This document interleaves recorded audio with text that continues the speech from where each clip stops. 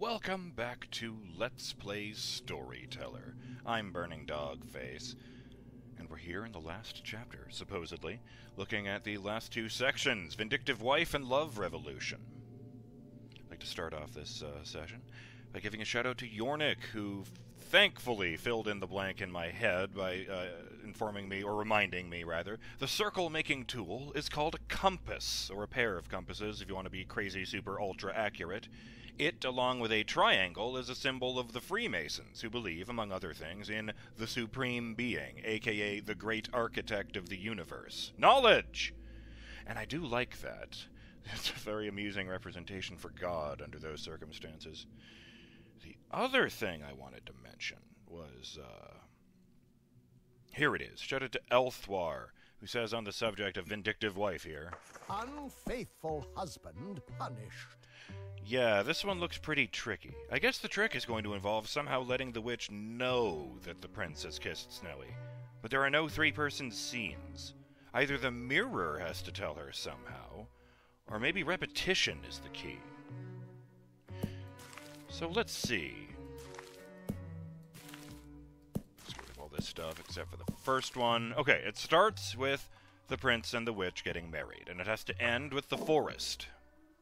Oh, I should mention, Justin Jones wanted to know what the visual presentation is like. So, I'm looking at 8 blank slots, where the panels go. And below that I get buttons with simplified representations of each of the scenes and a one-word description beneath each of them. In this case, wedding, cauldron, mirror, forest, and kiss. And just to the right of that at the bottom are the outlines of the heads of all the characters I can use in the scene. Witch, Prince, and Snowy. Yeah, you drag one of these panels up into the thing, like forest, and you drag one of these characters up here. Arrows appear to show where you can place them in the scene. In this case, there's 2 scenes in the forest scene. So here's Snowy and the witch, just sort of looking uncomfortably at each other because there's nothing important happening here yet. And you can move the panels around without disrupting the characters in them, and... well, let's assume this one's going to be the witch and the prince. Yeah, the graphics are kind of cartoony. Like, the characters have big heads, but at the same time I wouldn't exactly call them chibi. Maybe. Let's see. Okay, the mirror tells the witch that Snowy is the most beautiful one of all. The cauldron turns the witch into the hag. Here's Snowy, and the hag turns her into a frog in the forest.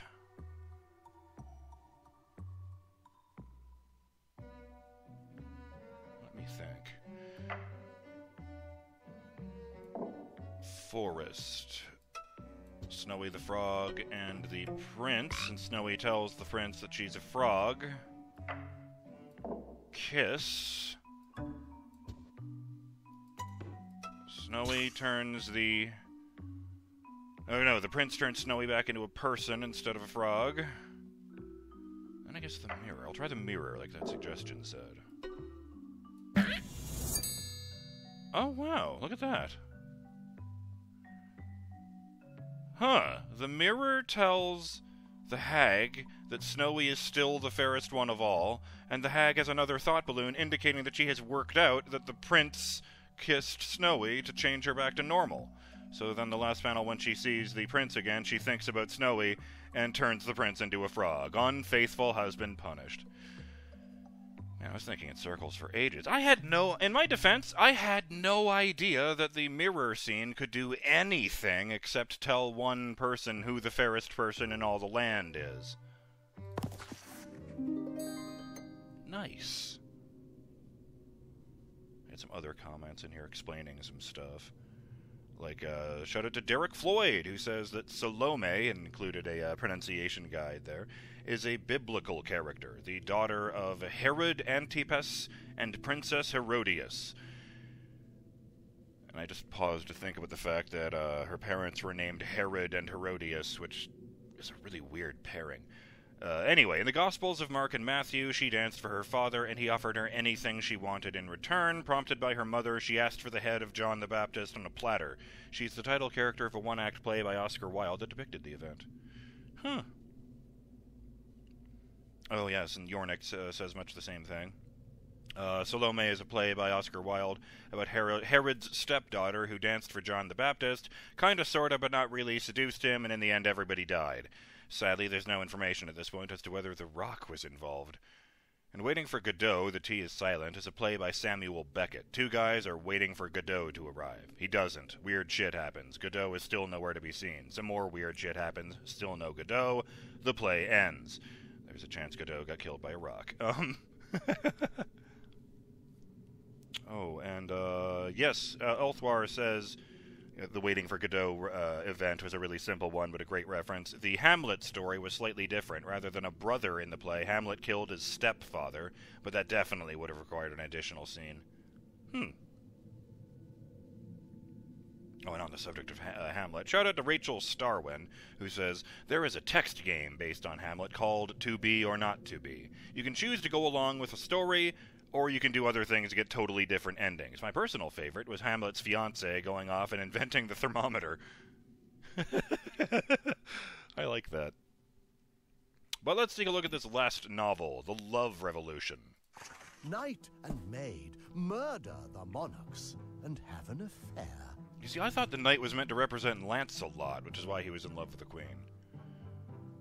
But if the knight and the maid are... Okay, so the knight is secretly having an affair... Oh, no, it doesn't actually specify that. But it says have an affair, so I guess I assumed that the maid was with the king and the knight was with the queen. Because, you know, if they're not... I guess this page is literally called a fair. I wonder if you can see them making out in the garden. Got 8 panels, might as well get started. King. Maid... I got affair, kidnap, and cliff.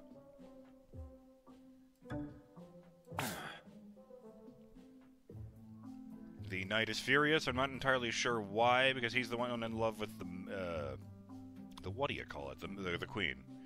Her name is right there. I don't know why I didn't think that. And here's the maid. Observing the queen with the knight. No. That doesn't change that. Okay.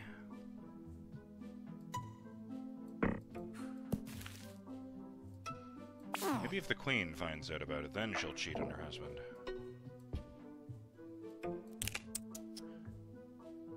Wow, rude. I don't like her very much. Ever since the level where she killed everybody. Married the knight in order to murder him.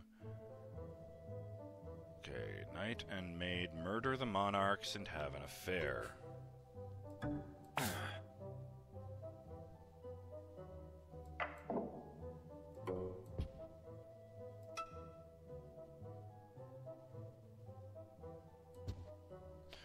No, wait, okay, yeah, he'll kill the king if I do that.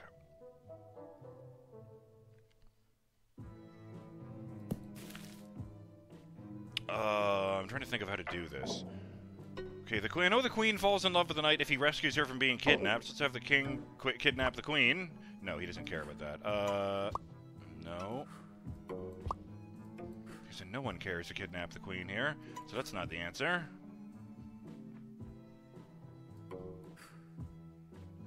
Oh. Oh. Yes, okay, so if the queen finds out about the affair between the king and the maid, then the queen can kidnap the maid. That doesn't make any sense, because the knight doesn't want to kill the queen.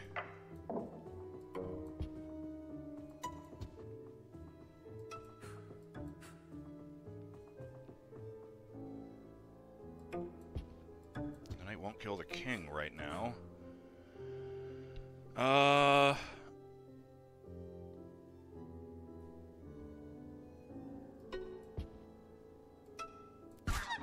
Maid kills the queen. How do I get the knight to kill the king? Maybe before I have them murdered.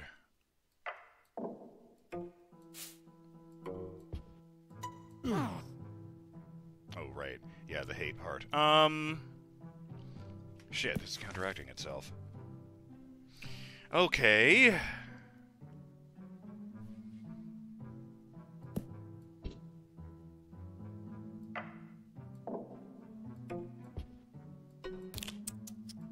No, still. Okay, I'm doing something wrong here.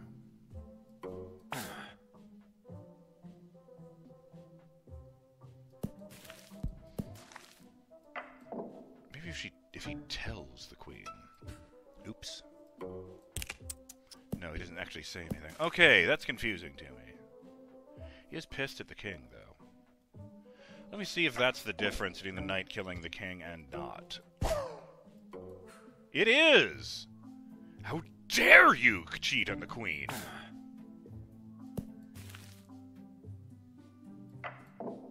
No, I just do that twice in a row.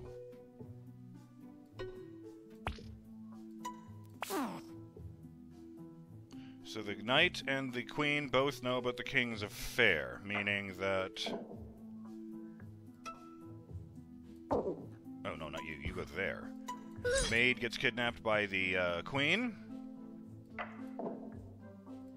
The maid gets rescued by the knight.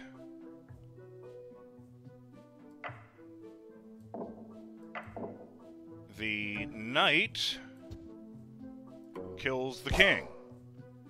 The maid kills the queen, and the knight and the maid have an affair. Probably a much healthier relationship, aside from all the murder.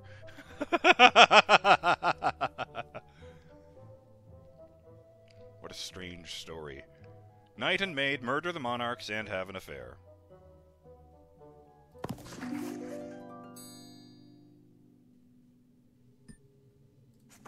The ceremony. Well, the number has disappeared to be replaced with a crown that looks like a sticker. I can move this, and I'm going to put it on the picture of this cushion with a conspicuous starburst around it, but nothing actually sitting on the cushion.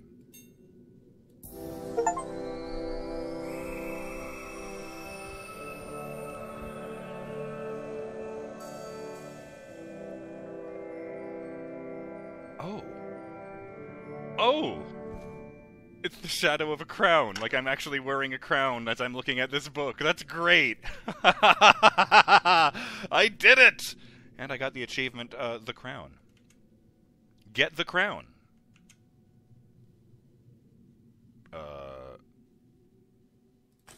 Marvelous. Throughout these pages, you created tales of love, ambition, intrigue, and vengeance. You have proven yourself worthy of the crown and the title of Storyteller. Now, it is time to close this book, ponder about the possibilities of the future, and go fill the pages of your own story. The end. Oh! Some red scribbles have just appeared over the end. What the hell is this bookmark over here? Secret Stamp Collection. Oh, Romeo and Juliet, original story by Shakespeare. Werther, original story by Goethe. Macabre, Isabel laughs at a tombstone. So these are like secret achievements, just things I can set up to do. Except I don't know... Oh... Romeo and Juliet, and it's 2 poison bottles with a heart over them. So it's... I'm trying to remember... Okay, yes, the ending of Romeo and Juliet. Romeo fakes his own poisoning to, as part of a convoluted plot to get close to Juliet. Juliet does not hear about this in time and thinks he's really dead, so she stabs herself to death. Like, over his body. Juliet wakes up. No, Romeo wakes up. Oh, no. I think it was the other way around. Yes, Juliet fakes her death. Romeo doesn't know about it. He kills himself with poison.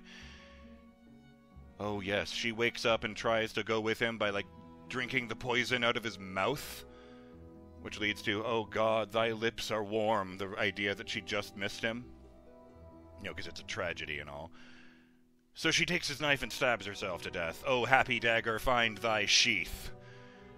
So this has got to be about two people falling in love and then killing themselves because of a misunderstanding. But where would I set them up? Excesses, Lenora falls asleep.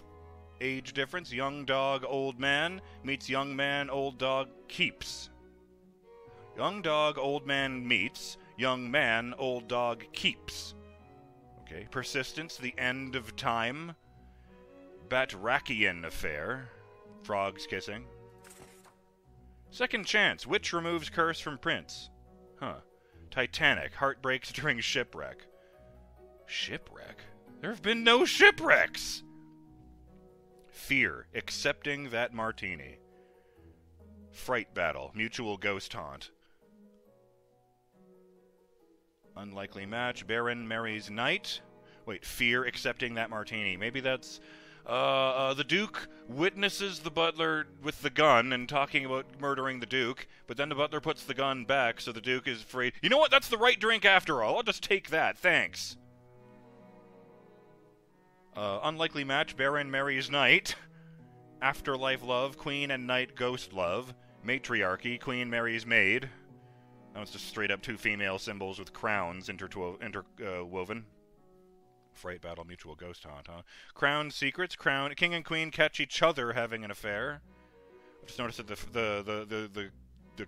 the shadow of the crown tilts from to the opposite side when I move the cursor to the side of the screen, like I'm tilting my head to look in that direction. Dragon King, queen marries dragon. Gluttony, Adam and Eve get indigested. William Tell, pierced fruit. Oh. But there have been no shootings of any kind. Evil triumphs, snake laughs at Adam and Eve. Dust to dust, two statues of ash. What? Phases, howling at the moon. Logical explanation, dragon gets arrested. Hard on the outside, professor cries. Oh, these are getting the devil stuff. Frustration, make devil angry. So let's roll back before we get into these stickers, really. Secret stamp collection. Although I do think I know how to do persistence, the end of time. Epilogue. Let's see. Oh, the ceremony is different. The ceremony. Now the crown is in the image, and now it's 0 out of 10, and it's an inverted pentagram. Oh boy. Novels. Oh. It's 1, mad husband, 2, loose end, 3, vindictive wife, 4, love revolution, 666, last straw, all written in red in a different font. Drama. Oh, and Godot now has an alternate, an optional win condition in the shape of a pentagram.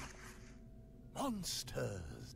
Let's see. The Genesis. Oh, wait, no. Go back. It was the Godot one.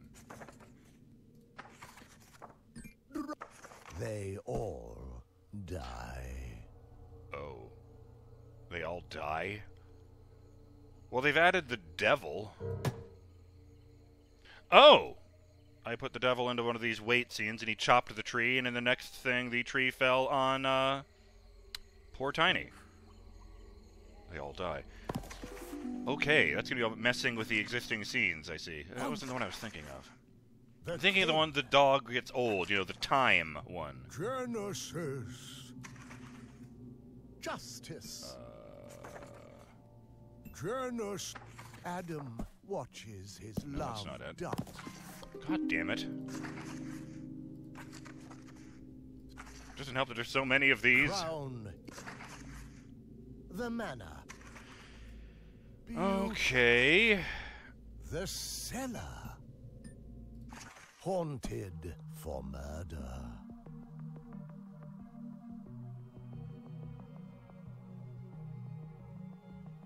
Oh, double poison. Yes, Edgar had to kill himself twice.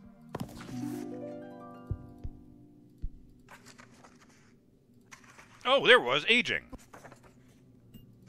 Old heartbroken dog dies happy. The end of time. Oh, the dog turned into a ghost and I added more time.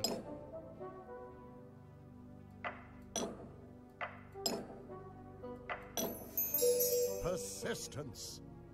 The end of time. I just made it all time. 6 things of the hourglass in a row. And in the last one... Oh, look at that! The sand is actually running through it. In the last one, there's a big crack and a sandcastle is forming out of the sand, spilling out of the hourglass. So I haven't actually completed the objective anymore. Oh, it still counts. It still counts because I got it once upon a time. I guess I might as well start from the beginning. Broken hearts. I click on this, and then I click on this. Life and death. Red arrow is pointing to heartbreak. Devil makes everyone miserable.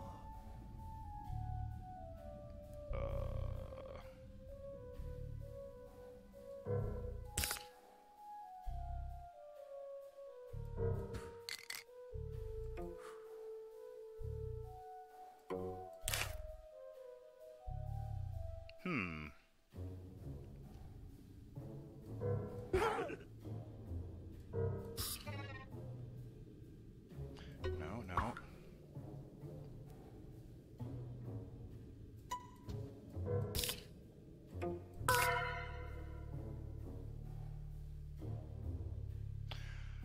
Oh! Devil makes everyone miserable. Okay, so Adam and Eve fall in love. The devil spray paints Adam's face on a tombstone to make Eve think he's dead, so she's heartbroken. And then the devil sprays Eve's face on a tombstone to make Adam think she's dead, so he's heartbroken. That's terrible. Who knew? Turns out the devil is an asshole. No one could have guessed that. With that little snippet of what we're getting into now, I'm BurningDogFace, and I'll see you on the next episode of Let's Play Storyteller. Things are, I may have the crown and have been given the title of Storyteller. After all this time, it feels nice for it to be official. But apparently we've still got a ways to go. So, I'll see you on the other side. Later!